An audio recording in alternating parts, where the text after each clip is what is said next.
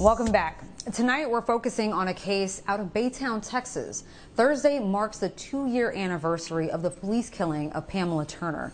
Police officer Juan Delacruz shot and killed Pamela Turner in May 2019 in the parking lot of her apartment complex. The Baytown Police Department says Delacruz was patrolling the complex when he saw Turner, who he knew had outstanding warrants. As he tried to arrest her, there was a scuffle and Delacruz pulled out his taser. The officer then claimed that Turner took his taser and attempted to use it on him, and that's when he fired 5 rounds.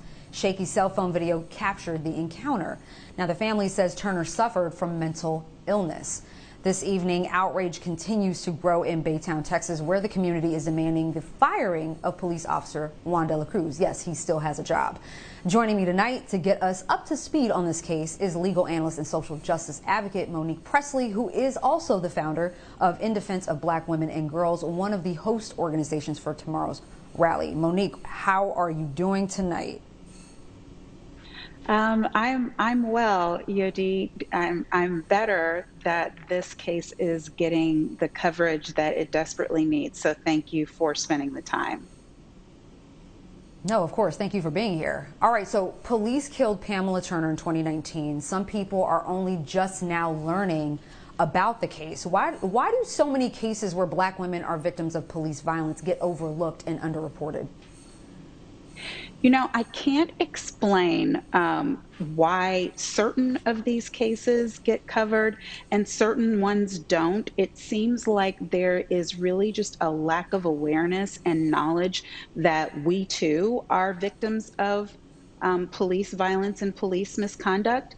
And so what we're trying to do tomorrow is change that by making the public outcry that's necessary for people to know what's going on, that yes, we care about what's happening to Black men in the streets, but it's also happening to us. And many more times, Yodit, it's happening in cases such as this, where there is mental illness present, where someone needs help and instead they're killed.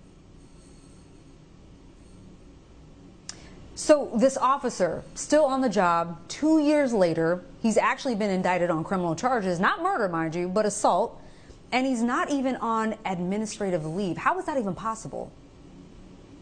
Well, I do believe that he's on admin leave with pay, but that is still disgusting, right? Because the taxpayers for the past 2 years have been paying for this person to basically have an extended vacation.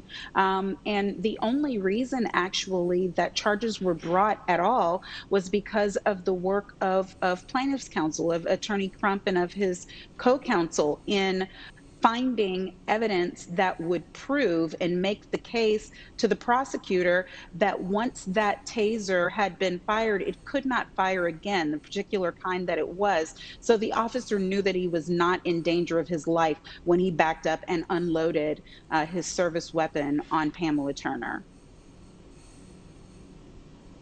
So what would justice look like in this case for the Turner family? Well, I mean, Yodi, you know, we talk about this all the time, and justice really is when this doesn't happen.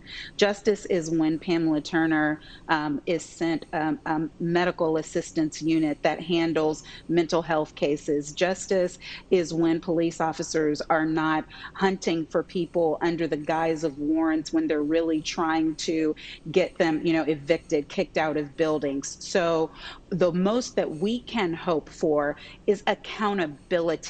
In the absence of real justice, where things like this do not happen, where we could reverse time, we want this officer to be held accountable in criminal court. We want him fired. And then we also want to see the civil case be successful. Those are the things that we hope are happening for this case and that we'd like to see in any case where a police officer breaks the law.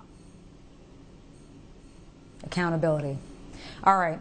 There's a rally happening tomorrow. Several prominent activists and lawyers are expected to attend to hopefully bring some much needed attention to this case. Houston rapper Trey the Truth is also debuting a new music video titled Protect Our Women. Is that the message you hope people take away from tomorrow?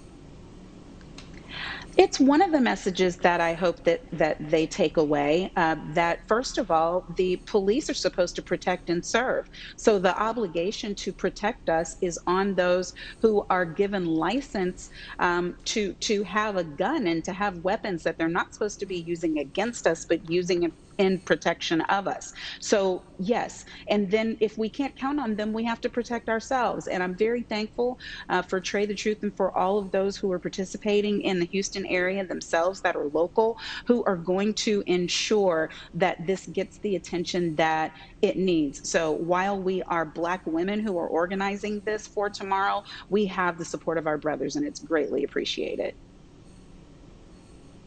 All right, legal analyst and social justice advocate extraordinaire, the Monique Presley. Thank you so much, sis, for coming on tonight.